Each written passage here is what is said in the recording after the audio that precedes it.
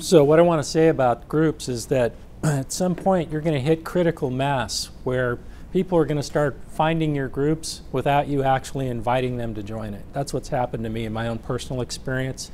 You get up to about 200 people as group members, and you know, when somebody joins a group, it tells that person's network that they just joined this group. So if that information looks useful and the name of that group has some keywords in it that intrigue somebody, they're going to join it voluntarily. So initially, when I first started creating my own groups, I had them set up to where they had to request to join instead of auto join. And it is more work. If you're trying to really drill down who's going to join your group at the point of admission, you can do request for join instead of auto join.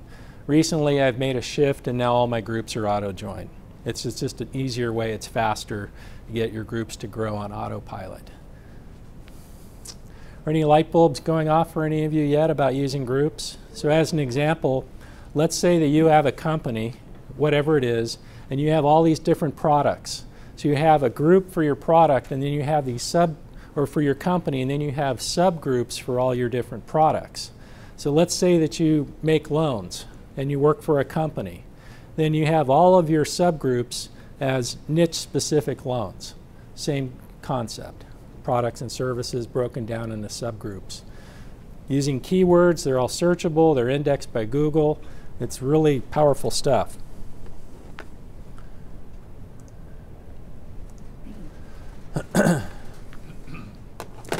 So if you go to groups, you just go to the top here, select groups.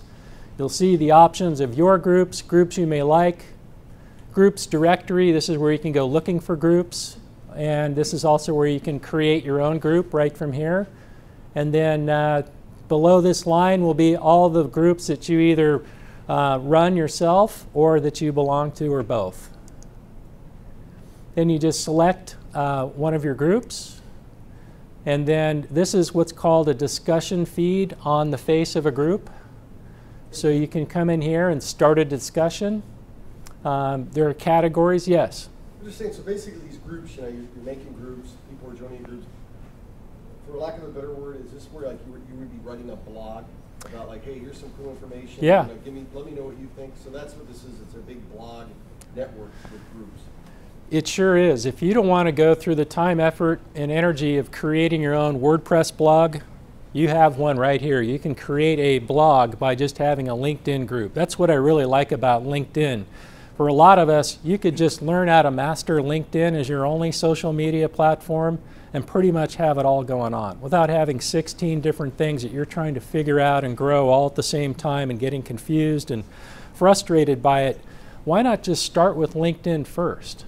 Master that. Once you learn the concepts of how to share appropriately, how to build connections, how to take your contacts offline and market to them through email marketing, get that dialed in using LinkedIn. Then if you feel it's necessary to go out and expand horizontally with other platforms, do that next. But a lot of us have a very limited amount of time, energy, and financial resources to dedicate to building this huge, massive social media program. Not that it's not worth doing, it is, but if you want to get started and get results quickly, of all the things I've done in the last 2 years, LinkedIn is by far the best for doing business.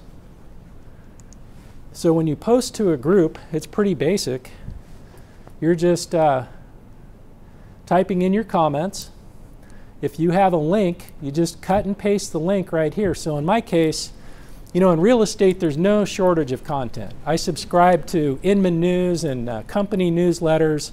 I get stuff barraged in my email inbox every day. So when I see something that looks interesting, that relates to the topic of my group, like real estate investing, I'll just cut the link, paste it here, and then I'll put my commentary in there and hit the send button. And now that disseminates or syndicates to anybody that belongs to that group. It's a real easy way to blog. How many bloggers are in the room today? How many people have no idea or don't even want to know about blogging in particular? Most people I know, when you talk about blogging, they say, I don't have time, I don't know what to say, I don't know what to do, all of those things. Well, the thing is, if you're on Facebook, you're blogging. Mark Zuckerberg has 750 gazillion of us blogging, and we just don't know it. It just feels like it's fun and warm and fuzzy. If you're playing around on Facebook, you're basically blogging.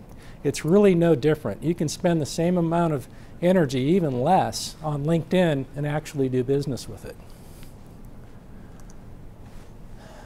And then, so now you've put it in there, then you hit the like button. That notifies your network that you like that and rattles their cage to look at it. The other thing that you can do with your own group is you can select what's called a manager's choice in your group discussion.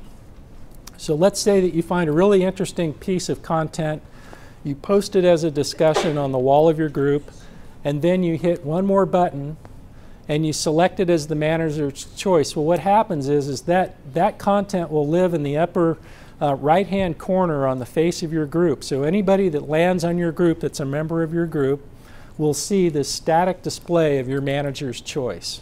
So in my case, with my social media group that I have on LinkedIn, whenever I have an upcoming seminar, I post it as a discussion, then I make it a manager's choice, and it lives up here for the duration of when I'm trying to market that event. You can also monitor your group's discussions. So if you see something coming through your group and it's not appropriate content, it's not relevant to what the group's doing, or it's somebody spamming on LinkedIn, which doesn't happen all that often, but it happens, you can simply hit the delete key. What happens is you can set up your postings as they come into your group to land in what's called a submissions queue.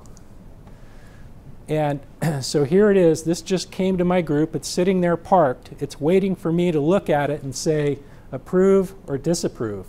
Or it might be more appropriate to move it into something called promotions or over to jobs. So the content might actually be more of a promotion, and within a group you can have a discussion, you can post a promotion, or you can post a job. So you can move that content to the appropriate part of your group.